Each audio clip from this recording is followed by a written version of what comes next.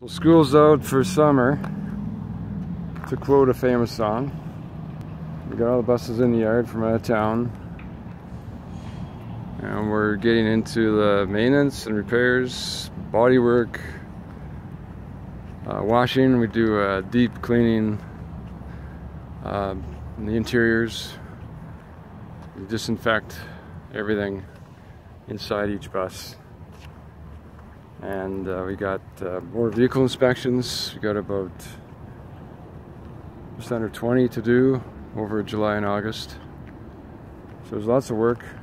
You know, guys taking holidays as well. So we try and do a lot of the major work during the year, but there's always some big jobs waiting. Just can't get it all done. You never know what can happen when you know, mechanical. If it's on the road, you get lots of surprises. So that's where we're at, and got 2 months to get it done.